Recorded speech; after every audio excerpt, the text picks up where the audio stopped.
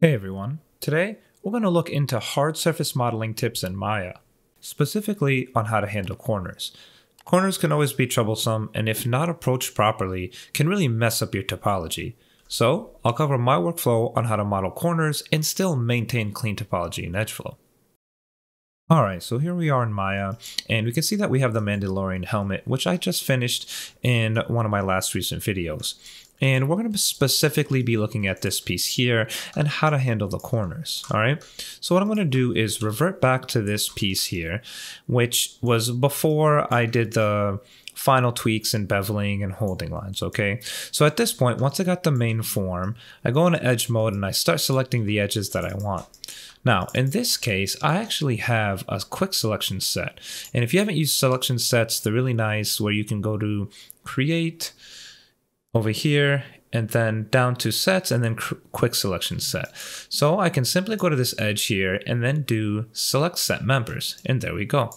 So these are the lines that I'm going to want to bevel. All right.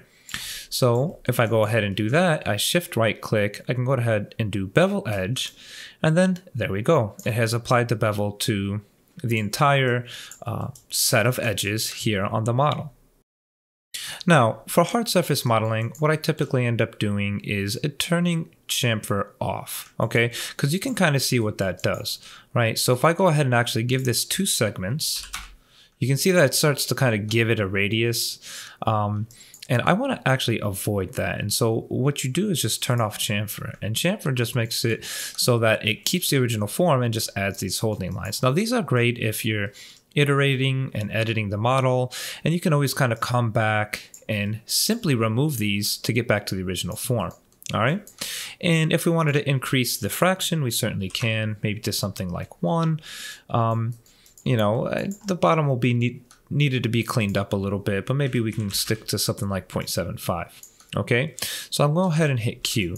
Now you'll notice here that this corner here is still very smooth. Now, what I could do, I'll show you a couple different approaches to corners here, is I could select these 2 pieces, these 2 edges here. So if I get in here and select these edges, like this, and then apply a bevel. Let's see what that does.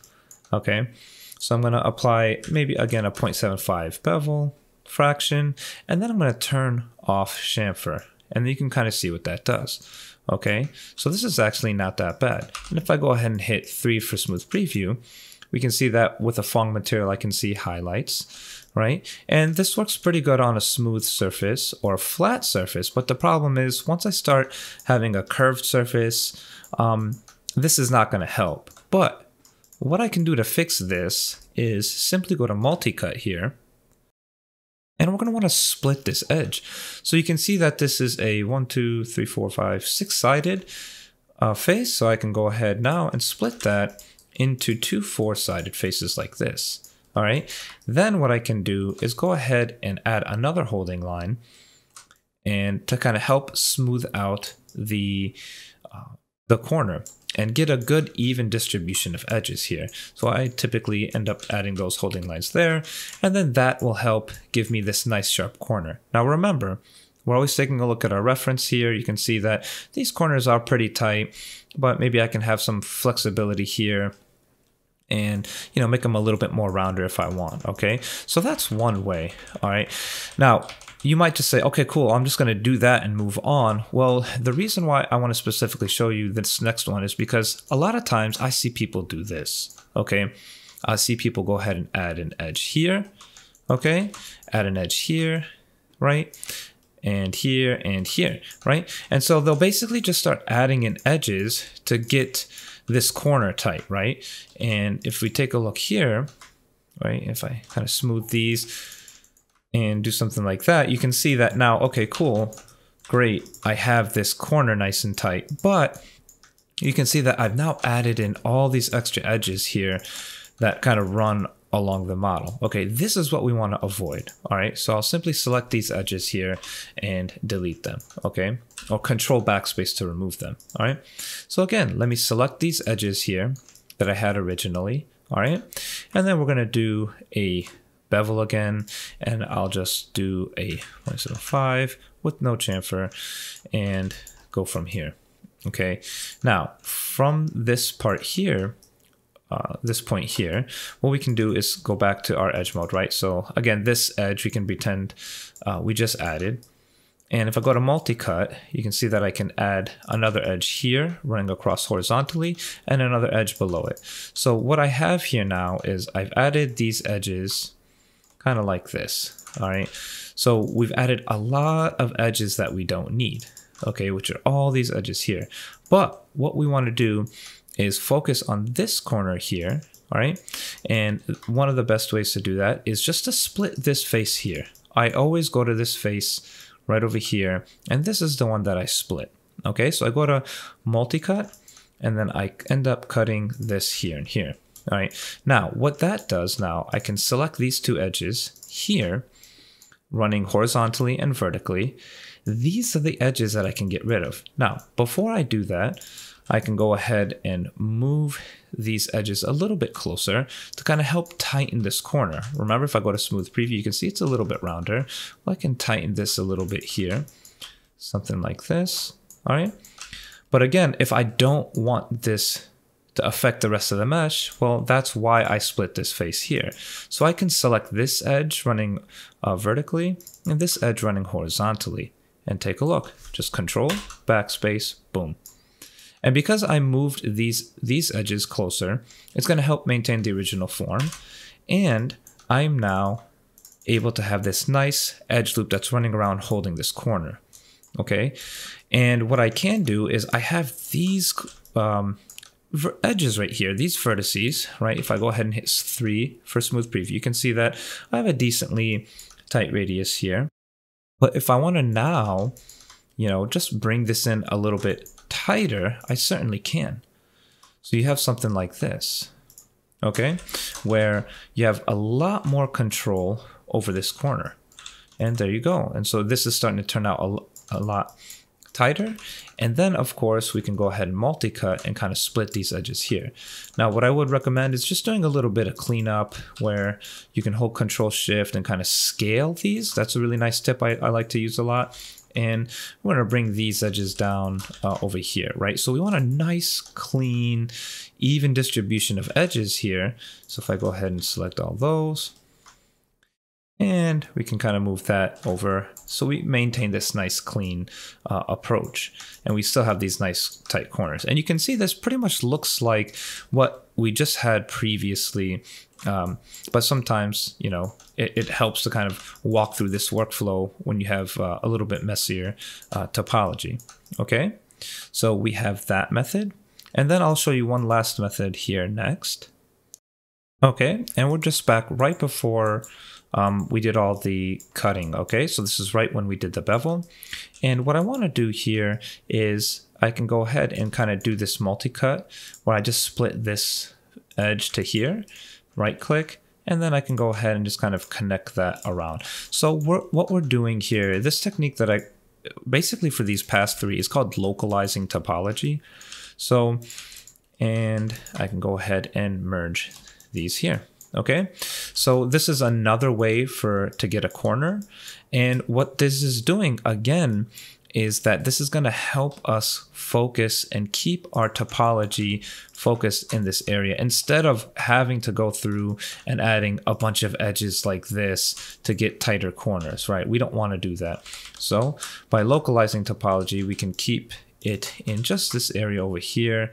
And if we want to, this one's a little bit messier, but then we can of course always go back and kind of clean and Control Shift scale to get some nicer, maintain nicer form, right? Control Shift scale, make sure that we're scaling and maintaining it and constraining it to the original form by sliding it on the edge. Okay, and if I go ahead now and move these, you can see that I can kind of keep a good even distribution of edges. Okay, so that's again another way to do these corners. All right, so what this will help you with now is if you have something like this where I go ahead and create a cube again, and I'm really just going to scale this guy way up. Okay, so we're going to scale him up like this, and we'll go ahead, shift right click and apply a smooth. Okay, and I'm going to subdivide this like 4 times, something like this. Okay, so you could have a cylinder, you could have a sphere, you could have all sorts of things on basically a non-flat surface. But now I want to go ahead and, you know, do an extrusion here for this face, for these sets of faces. Okay, and if I hit Control E for extrude and do a little bit of an offset here, like this, to hold that form, then hit G to repeat last and just kind of move that in. Okay, so now we have this where we're on kind of a smooth surface and we want to really tighten up these corners. Okay, there's a couple things you can do where you can take these edges, existing edges, and just kind of move these in to really tighten that. But once you start to do that, it really starts to mess with the form a bit here, and it works a lot of the times. But if you want to go in and manually cut, well, you just use the technique that I just showed you, which is you take this face and you split it.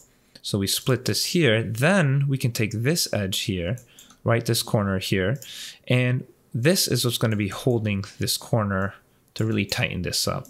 Okay, so we're here, and then we're going to do the same thing on the top corner piece here.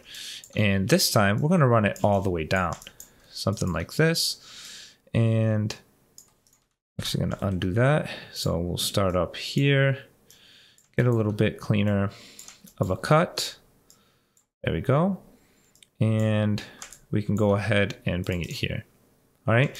And what I want to do now is then split this face here. So we're doing the same thing on the bottom and it's being symmetry to the other side. All right. So now we're going to add another edge that runs along the bottom here. Okay. So we can cut this, split this, and we're going to run across here. Great. Then all we have to do is go to these guys here and remove these edges here, these corner ones. Once we do that, look, we've now created an edge loop that runs all the way around here. All right. And this is going to help us maintain that form. And now we get a much nicer, tighter corner here. And we have absolute control where we can select these edges here and really start to bring that in and tighten it if need be. All right. Just be careful not to move it too much. We want to avoid any pinching here, but we can see that we get something that looks pretty good, especially on this curved surface. I'd say that's probably one of the most difficult things to learn and master, is getting nice tight corners on curved surfaces. Anybody can do that on a flat surface, but you know, once you get into applying that to curved surfaces, you're really going to be in a good spot. Okay, so you know, and of course you can do whatever you need to do here on these bottom faces if you wanted to do something a little bit more interesting. But I think we get it. I didn't want to make this video too long. I really hope this helped. So I can go ahead and scale that in, move that in, and I just want to finish up this last bit of a piece here. All right, so there you get something like that. Maybe if, you know, a little bit of a window opening on there. But back to kind of the original piece here is we have this, and of course, you know, to kind of finish it off, we have the multi-cut, and then we can just clean up some of that area. But the focus here was these corners, okay? And you can see that this is what I used on the original piece here. Exact same technique, you can see that in the video, and there's quite a bit more curvature here that you can see happening, all right? Final recap is you have this piece here, you do your beveling and holding lines, you split your faces, you route your edges, you add your holding lines, and you localize that topology so you're not adding in edges all throughout the mesh that you don't need. Okay, so again, I hope you guys found that useful. If you did, throw any tips down at the bottom. Like, comment, subscribe, always appreciated. And thanks. Here's to a good 2021. I'll see you guys around.